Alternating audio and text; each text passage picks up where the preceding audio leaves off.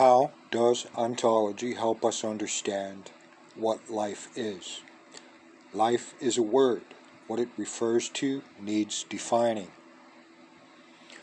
Life is a term scientists, religious institutions, and philosophers have avoided defining. The reason for their avoidance of the task is fear. Each is afraid that if it defines the term life in respect to their particular area of perception, be it observation, science, faith, religion, spirituality, or logic, philosophy, then the remaining two areas will criticize the one that had the courage to define it. Is this paranoia? Hardly. Each area is struggling against the other in an attempt to evaluate, to elevate their own importance, just as we humans do.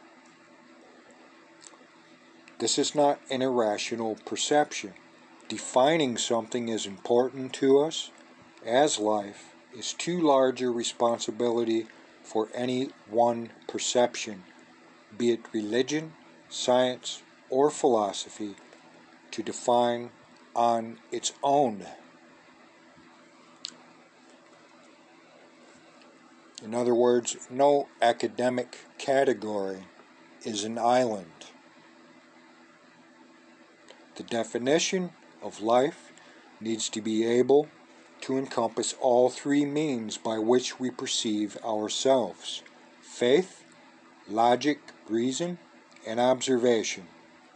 The lack of a definition for life creates problems in society that appear to have no solutions.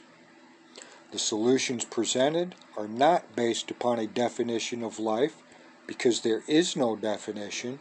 As an example, the abortion issue appears to have no solution because science, religions, and philosophy have not come to a mutual definition of life.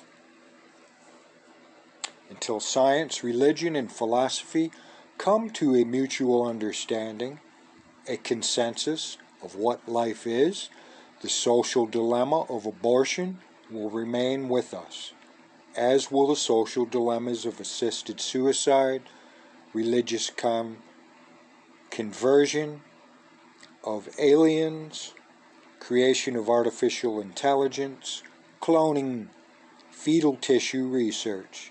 Defining life is crucial to our development as individuals and as a species. Defining concepts is just putting the perceptions we have into words. Nothing can be proved to be absolute. Nothing can be proved to be. Even existence is assumed to be a truth, but remains unprovable nevertheless. We have little choice but to press on with existence. There is nothing depressing about this idea. We must recognize and accept the situation of our existence in our universe as what we perceive is happening, and as such, begin to deal with this concept by doing whatever is probably the most important task we have at hand.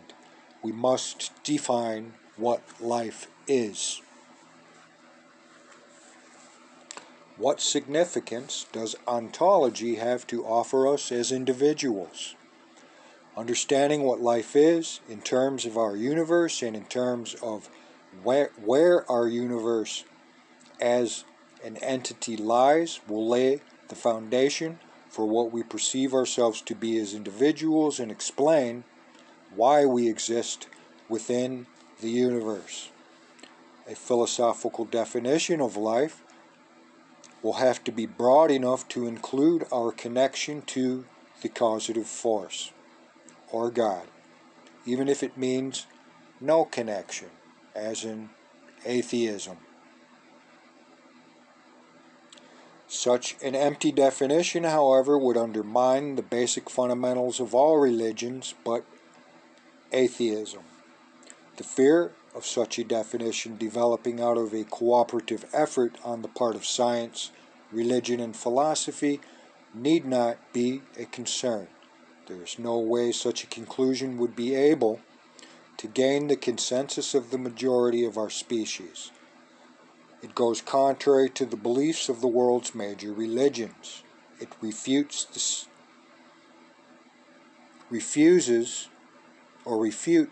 the stand of almost all renowned philosophers, and it contradicts almost all scientific observations concerning the concept of beginning-end formats within our universe. Then, what of a definition of life? The definition of life could never gain consensus unless it acknowledged a causative force as well as our connection to it. This type of definition would do nothing but substantiate our significance not only in this physical universe, but in terms of our connection to the causative force herself. A philosophical definition of life would have to be general enough to be acceptable to the vast majority of individuals making up the segments of religion, science, and philosophy, which would include the concept of a causative force, the essence of the individual, and the interconnection of the two.